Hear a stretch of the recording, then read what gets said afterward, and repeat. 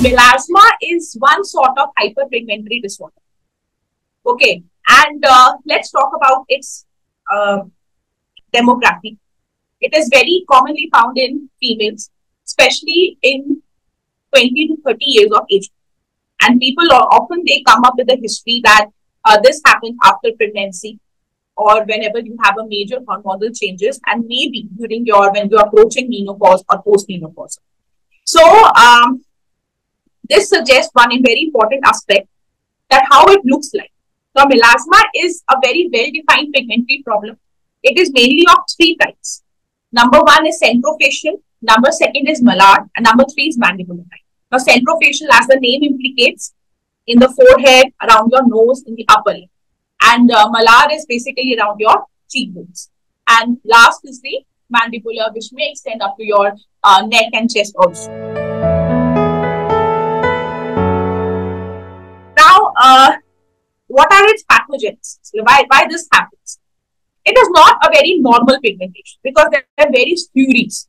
The most important is that it is definitely linked to very important two aspects. Estrogen, that is your female reproductive hormone. That is why it is linked to all people. They do get melasma during pregnancy or like I told you, after whenever you have hormonal changes, when patients are on oral contraceptive pills or menopause, post-menopausal, then sunlight is a very important aspect. Genetics do also play important role, but if you are a chronic exposure to sun, you may develop this very early. When we talk about sunlight, first of all, when we were told about sunscreen, we used to hear many things like there are many filters like UVA filter, UVB filter, but nowadays the latest studies, they have come up with an option. They have come up with one more criteria that you should also take protection against visible light. So earlier it was a broad spectrum sunscreen, which was UVA, UVB,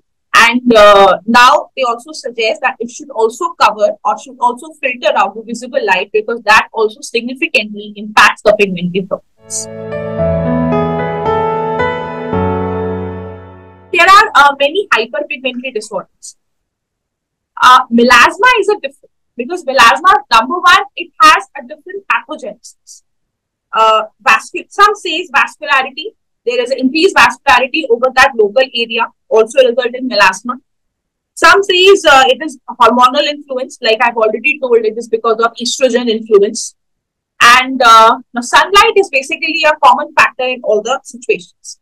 Secondly, melasma has a very typical presentation, and it is always symmetrically associated. Then it is very well defined, and to start, it's a very brown pigmentation, typical brown pigmentation that gets darker on exposure to sun or due to post-inflammatory hyperpigmentation to various depigmenting creams that we are using. And also, it is different from other hyperpigmentary disorder in a way that it is a very resistant and it relaxes, very resistant to treatment, and there are very high chances of relapse. So that way also it becomes different from other pigmentary disorder. Then, as I've already discussed, that it is female predominant in a very specific age group, 20 to 30. And yes, of course, sunlight does matter.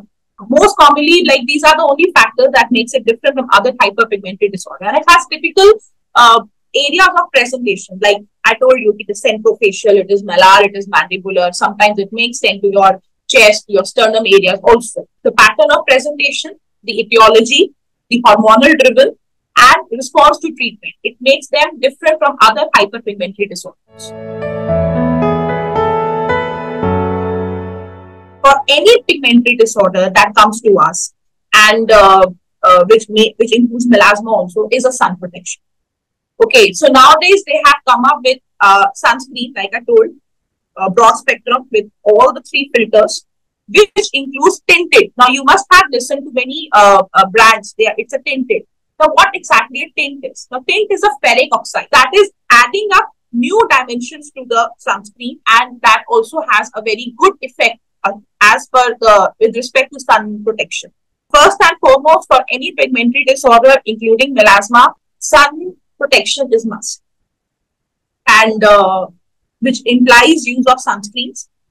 Uh, every sunscreen should be applied after every 3 hours. It should be reapplied if you sweat, if you have taken bath or you get wet in the rain.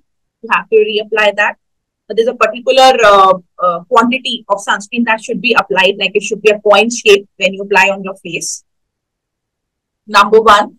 Then physical sun protection. So whenever you go out, you have to take like cover your face, wear like very broad brim hats, sunglasses, and even just full sleeves. You should cover your arms and all exposed areas. Number one. Then coming to the medical aspect, there are many depigmenting creams which is available. Now, quote unquote, it should be whenever you should use, you should always read the instructions that there are certain creams which should not be used if you're breastfeeding or you're pregnant. Now, as per interventions, we have depigmenting procedures like you have peels. Then coming up to treatments, peels, as I said, laser, the two lasers like a fractional CO2 laser, and we have Q-switch NDR laser. So again, various settings are required, which has like given in certain durations, and they also help to reduce melasma. Coming up next is microneedling, RF technology. What is microneedling? Microneedling is basically a drug delivery system. That is, you are delivering the drug like tranexamic acid or vitamin C through microneedling or direct injection into the dermis of the skin. Coming up, very important that we have radio frequency. So these are the medical treatment which is available.